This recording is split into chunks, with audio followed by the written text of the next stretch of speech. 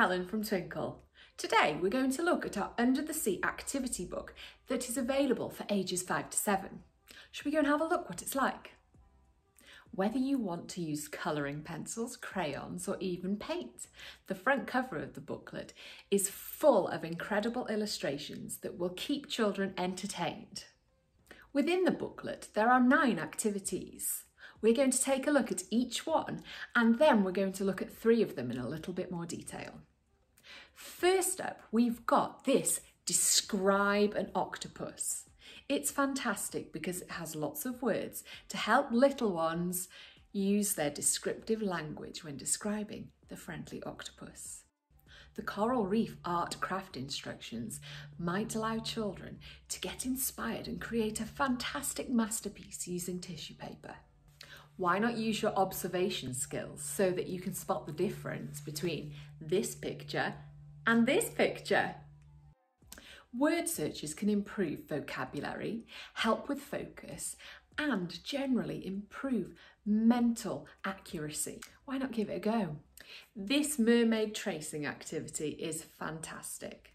Have a go on the sheet, or why not get a tray of sand or rice or glitter or flour or oats, anything, and have a go at those complex patterns.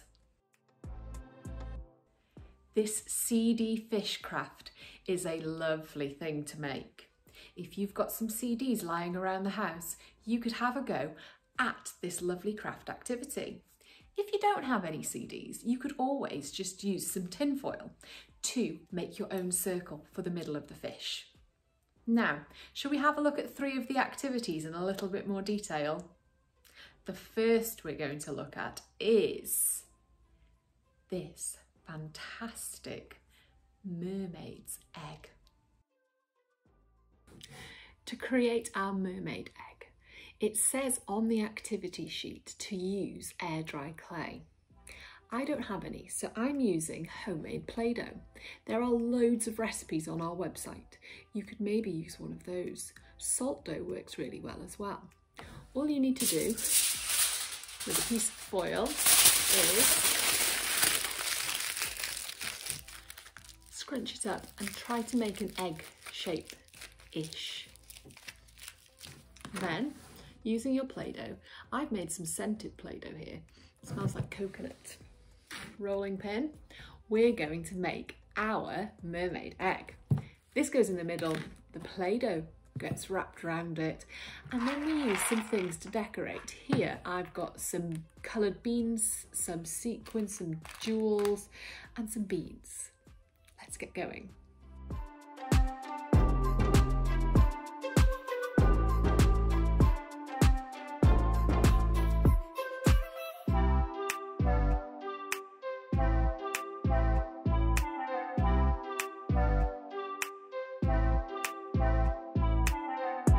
So here is our decorated mermaid egg.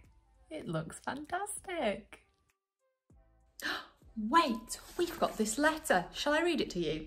Hello children, I'm writing you this message to ask for your help.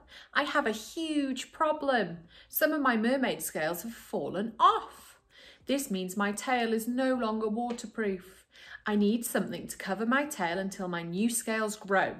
Please help me by investigating what fabric would be best for my new scales. Thank you, from Marissa Mermaid. This means that we could do a little science investigation.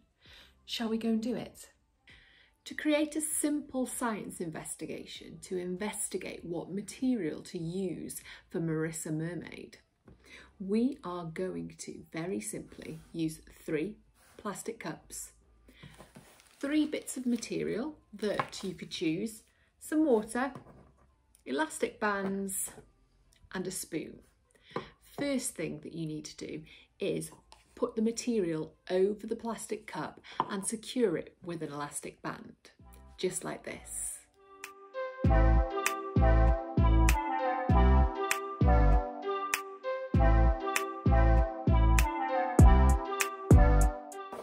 Now, we have 3 different types of material to test. We've picked some kitchen roll, plastic, and this is just a plastic bag cut up, and a piece of cloth. Now, the material which is best is going to be the one that doesn't let any water into the cup, and the water will stay on the top.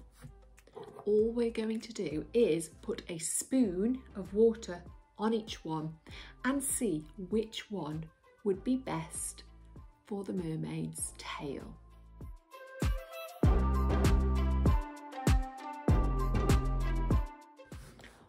Once we've done this, we can see that this one here, the water is soaked through the material and there's a little bit of water in the cup underneath here. Can you see? A little bit there. Now this one, the water kind of stayed on the top, but a little bit, tiny bit, is in the cup. Now this one here, all of the water is on top. So in our simple science investigation, we can report that the plastic would be best to protect the scales whilst they got better. A super simple science investigation that is fun for everybody. Our last activity that I'm going to show you in a little bit more detail is our wonderful under the sea Play-Doh mats. Play-Doh mats are fantastic. They are a great way to inspire children to make lots of different things out of Play-Doh. The ones included in this pack are all to do with making 8 legs for your octopus and then making a starfish. It's a lovely starter activity and children can then be inspired to make their own Play-Doh creations.